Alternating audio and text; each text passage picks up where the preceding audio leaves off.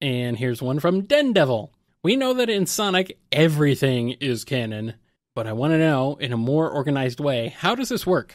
We know that there are materials that are chronologically canon and cosmologically canon.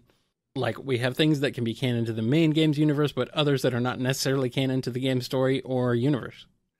The mantra of everything is canon is in direct opposition of what you're asking.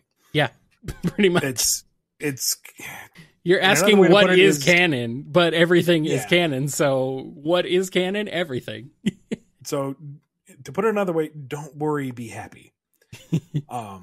It's really, I get where you're coming from.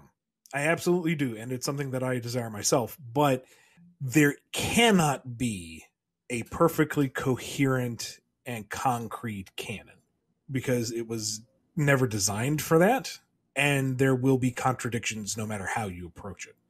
So one of the ways to deal with that is just say everything is canon and just accept that stuff has happened and we're rolling with it. As for a more concrete answer, something more cohesive than that, I'm going to have to say be patient.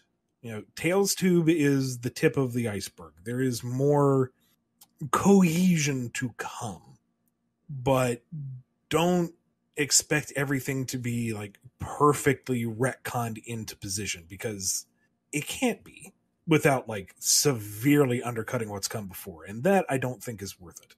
I think that takes away some of the fun and it starts encroaching upon people's fond memories of what's come before. Yeah.